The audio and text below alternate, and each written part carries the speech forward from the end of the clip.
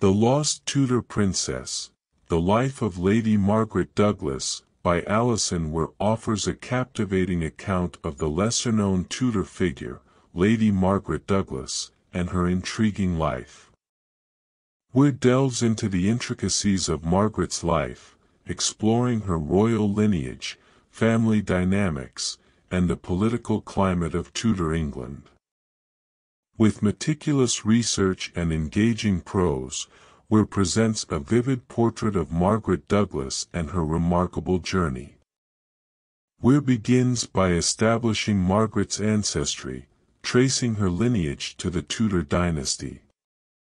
As the granddaughter of King Henry VII and niece to King Henry VIII, Margaret's bloodline places her at the center of power. Weir skillfully weaves historical context into the narrative, illuminating the intricate web of alliances, rivalries, and power struggles that characterized Tudor England. A significant aspect of Margaret's life was her turbulent relationship with her cousin, Queen Elizabeth I, Weir highlights the complexities of their bond, showcasing the shifting dynamics of loyalty, trust, and jealousy. Margaret's position as a potential heir to the throne often put her at odds with Elizabeth, leading to both alliances and conflicts between the two. Weir delves into the intricate nuances of their relationship, shedding light on the emotional and political ramifications for both women. Furthermore, Weir explores Margaret's marriages and the challenges she faced as a Tudor noblewoman. From her early marriage to the Earl of Lennox to her union with the Earl of Angus, Margaret's personal life was marked by turmoil and ambition. Weir masterfully interweaves the personal and political aspects of Margaret's marriages, showcasing how they influenced her position in society and the court.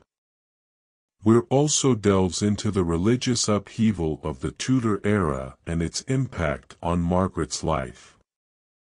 As a devout Catholic in a predominantly Protestant court, Margaret faced persecution and suspicion. Weir provides a nuanced analysis of Margaret's religious beliefs and how they shaped her choices and alliances. Through Margaret's story, Weir presents a compelling exploration of religious tensions during the Tudor era. In addition to Margaret's personal narrative, Weir offers valuable insights into the wider political landscape of Tudor England. From the precarious succession question to the court intrigues and power struggles, Weir paints a vivid picture of the challenges faced by those in the Tudor court. Through meticulous research and attention to detail, Weir brings this historical period to life, allowing readers to immerse themselves in the drama and complexity of Tudor politics. Weir's writing style is engaging and accessible, making The Lost Tudor Princess an enjoyable and informative read. She effortlessly combines historical facts with storytelling, providing readers with a well-rounded understanding of Margaret Douglas and the world in which she lived. In conclusion, The Lost Tudor Princess, The Life of Lady Margaret Douglas, is a meticulously researched and engaging biography that sheds light on the life of an intriguing and often overlooked figure in Tudor history.